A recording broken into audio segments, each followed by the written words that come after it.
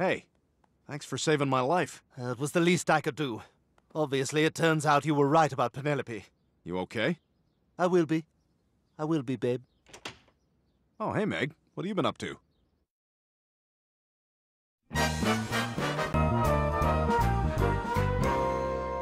All right, ladies, let's pick teams for dodgeball. Connie, would you like to be a captain? Sure. I pick everyone except Meg. Fair enough. Go!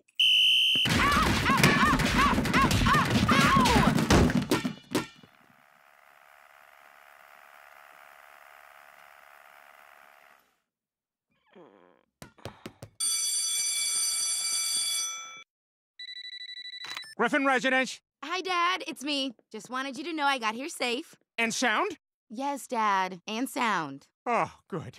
The sound is what concerns me. Oh, it's so amazing here, Dad. Yeah. You should see it. The apartment we're staying in is huge and has an incredible view of... Dad, something's going on. Some men just broke in.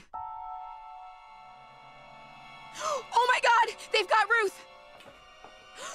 And now I think they're coming after me. All right, Meg.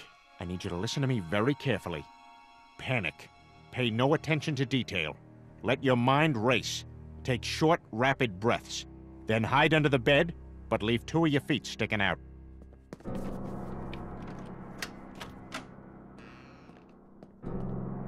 Oh my God, Dad. Are they gonna take me? I'm so scared. Meg? Meg? I don't know who you are. I don't know what you want. But I have a very particular lack of skills. I will never be able to find you. But what I do have is $2 and a Casio wristwatch. You can have one of them. Drakkar Noir. These guys are serious. Lois, Meg's dead! Come on, guy, give me a break, huh? I've had a rough day. You've had a rough day? You guys wouldn't believe the day I've had. First of all, I didn't have any clean underwear this morning, so I had to wear a bathing suit. Then I missed the bus, of course. Then it looked like it was gonna start to rain. Luckily, it didn't. And like that wasn't enough, then we had a pop quiz in history. Oh, European history. American history was less. Then...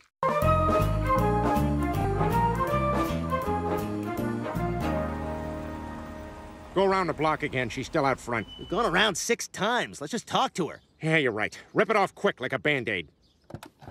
Hey, Meg, you know Mr. Quagmire, right? Bye.